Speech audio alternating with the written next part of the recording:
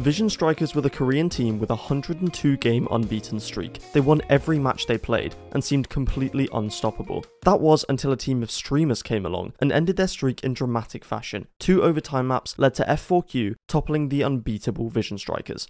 From streamers to Godslayers, F4Q, you were here, you witnessed the end of a dynasty! It was a monumental victory and one of the first major upsets in Valorant history. With the premiere beta going on and the official mode to release soon, now is the time to start grinding Valorant and focusing on really improving your game.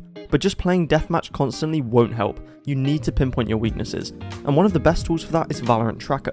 You can see your real-time stats in-game, like your KDA, headshot percentage, and your best and worst maps. You probably already check your stats online, so you might as well install Valorant Tracker for free with the link in the description so you can see the stats in-game instead. Thanks to them for sponsoring this video, and let's get back to it.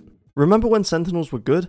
I know it's hard, but remember that tournament they won Masters Reykjavik? Well, that was the first international tournament in Valorant, which meant cross-regional matchups for the first time. And the one that was hyped up the most was of course NA versus EU. Sentinels vs Fnatic was an example of that, but it wasn't the first time it happened. That would be version 1 versus Team Liquid. Team Liquid were the first seed from Europe, looking dominant in their region, and V1 were the second seed from NA, barely making it to Reykjavik with the lower bracket run. Not only that, but many expected EU to be dominant at the first major with their strong roots in Counter-Strike, and so Liquid were the overwhelming favourites in this matchup. But to much sadness from EU fans, it wouldn't come nearly as easily as they thought. On map 1, Liquid were up 10-5, but V1 managed to make the comeback to bring it to overtime. Liquid still won that map, but it was a different story on Ascent, which went to V1, and also on Haven. A 13-4 dismantling from V1, with this iconic fail from Solcas. Does he decide to go for this now? Delete the game. Delete the game. Delete the game. Production, turn it off. Let's jump to Champions now, and the first upset there that broke the Valorant community. Crew were the sole representative of Latin America at Champions, and hadn't really done anything at international tournaments before, and in a group with Liquid and Sentinels, they weren't expected to do anything significant this time either. They lost 2-0 to Liquid in their first match, and edged a win against Furia to set up a game against Sentinels. Whoever won went to playoffs. When I say Sentinels were the overwhelming favourite in this game, I mean the result was pretty much assumed by the entire community. Add to that the fact that Zoms called Brazil a shit region a few days prior, Sentinels couldn't really lose to a Latin American team after that. Except they could. Sentinels were not in the best of form at Champions, slowly declining after their trophy win earlier in the year. They'd just lost to a Liquid team they would have had no trouble with previously, and so there were some who predicted the upset against Crew. It didn't look likely after Sen took map 1 13-7 though, and then went up 8-4 at the half on Haven. Sideshow, please say this map is over. I've already said it. I've already said it. I don't give a shit if Crew win this pistol. Sentinel's defense is too good to lose this map.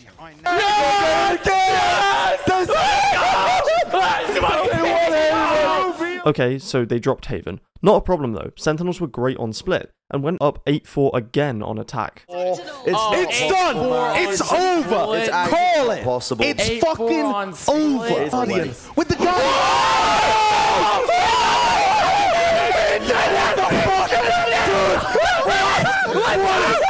He's vulnerable. They're picturing him. It's fucking over. Let's fucking go. I can't believe it.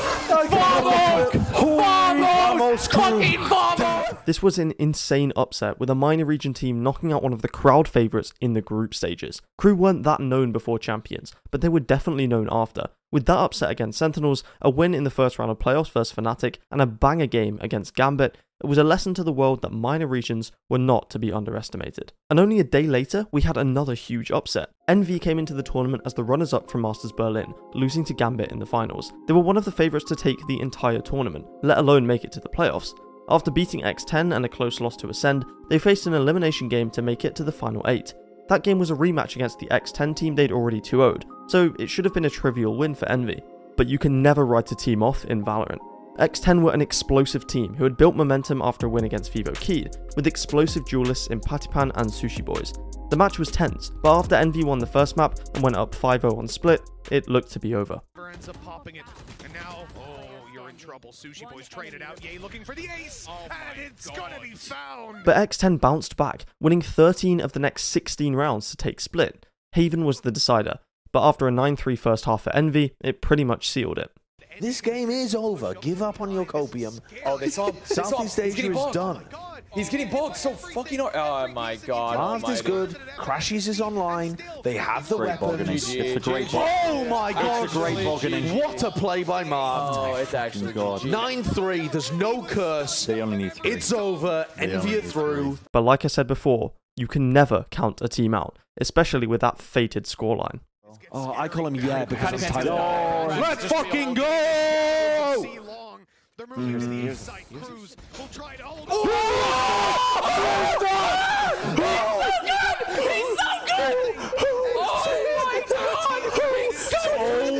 My just play tight. God. Lovely C-split. Lovely Paddy C-split. is fucked. Gorgeous C-split. Wait, what? Paddy? No, He's so no, where's Ye? Where is Ye? Happening?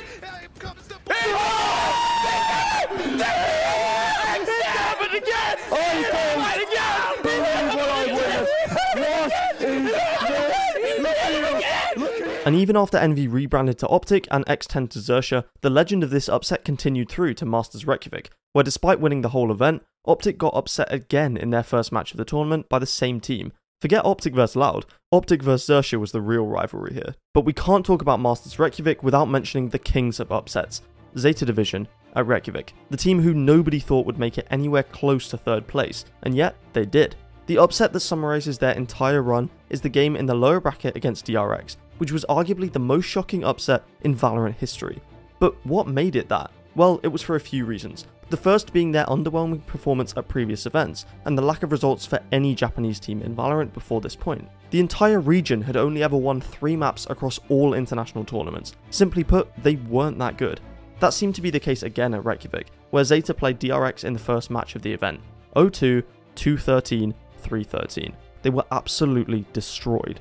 And it wasn't unexpected. The general community opinion on this team was that they were categorically the worst team at the event. But this wasn't quite true, as they managed to make it out of groups with a win over a weakened Fnatic and a very close game versus NIP. But these were kind of upsets in themselves, so there wasn't much hope for Zeta in the playoffs. They immediately lost to G2, but then won over Liquid in another upset, capturing hearts across the world and creating a new, slower playstyle that caught teams off guard. But their next game would surely be their last. A rematch against DRX, who had just narrowly lost to the future champions in Optic, the team that 2-0'd them in completely dominant fashion just days before.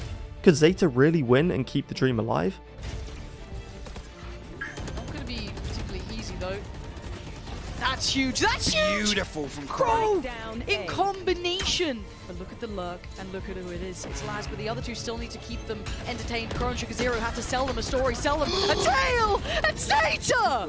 Where has this performance come from? This story, because Crow's on the back lines, right? He can deliver from the back, but it's still Buzz standing. And Buzz is unrelenting, unmoving for DRX. SugarZero, what can you do here? This is what you can do. Oh my god, SugarZero, you are unreal. You find a bit of form in the moments that called to it, but Laz still waiting. And Crow on the site, get the cards close to the chest. The right click doesn't do it. Possess will show him how it's done as Laz now the 1v2. That's good enough to at least buy a little bit of time, chip away. He still has to check on it. And he's done it, Laz! Well, they didn't only win, but clinched a 13-4 on the final map and a top 4 finish at Masters Reykjavik, with the biggest upset in Valorant to date. It was incredible to watch, and so many people across the world fell in love with this team and Japanese Valorant as a result. Nice. Champs 2022 didn't have too many upsets, with most of the favourite teams making deep tournament runs. There is a game that stands out though, Upper Groups, XSET vs FPX. FPX were the current world champions after winning Masters Copenhagen, and XSET bombed out of that very same tournament, losing both games and looking underwhelming. But as it turned out, XSET had gained loads of confidence from that tournament, and FPX were doing their classic "let's not win until we have to" strategy, and that led to XSET taking the match against the world champions. They went on to lose the rematch in the playoffs in incredibly close fashion, with the whole turret incident marking their exit from the tournament, but props to them for making the upset in the group stage. 2023 marked the start of Valorant franchising, and the first tournament of this era was VCT Lock-In. Despite its controversial single elim format, there weren't too many notable upsets in Sao Paulo, but the one that stands out was the first round match between Team Secret and Liquid. Liquid were coming in with a powerhouse roster, including the new signings of Nats, Redgar and Safe. Expectations for Team Secret were low, considering they hadn't changed many players since their 2021 squad, and didn't look too great in the Pacific off-season tournaments leading up to lock-in. But by the time the two teams faced off, Secret completely took over the match, not giving Liquid a single chance. Even if Liquid had a chance though, it didn't seem like they would have taken it. They looked flat and uninspiring as a team, which Secret punished effectively. Jesse Vash even managed to get this knife kill. Does he read this lurk at all? No. He drops down. Vash, no way! Certainly not! Jesse Vash, you cannot do this to the man!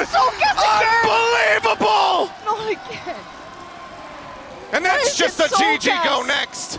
There's no coming back from that! And so lock-in finished and the teams returned to their regions to play in the international leagues. In an 8-week season, we were bound to see some major upsets, and the first came in VCT Americas. NRG was touted as one of the favourites coming in, with the core of Optic and a great showing at lock-in. In week 3 they faced off against MIBR, a team at the other end of prospective tier list for Americas. They clearly had good individual players, but not the level of team play to match NRG. Well, unless NRG are trolling with their roles and putting 3 different players on Killjoy in 3 different maps. But that would never happen, right? NRG were experimenting with their roles, probably expecting to beat MIBR regardless, but it seemed that every Brazilian player was having a life game that day.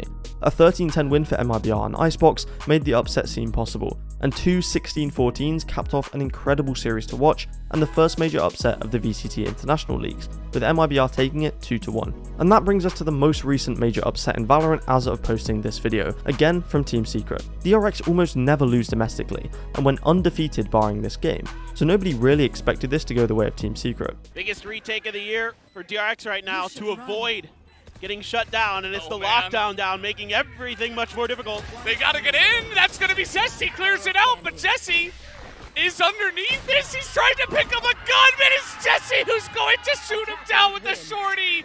It's all too real as 13-11 will be the scoreline. Team Secret 2-0 DRX tonight. Laban Piñas, let's go, boys! So those are all of the major upsets in Valorant so far. I hope you enjoyed taking a look back at them. I know I did. Subscribe if you enjoyed this video and tune in again for more Valorant stuff. See ya!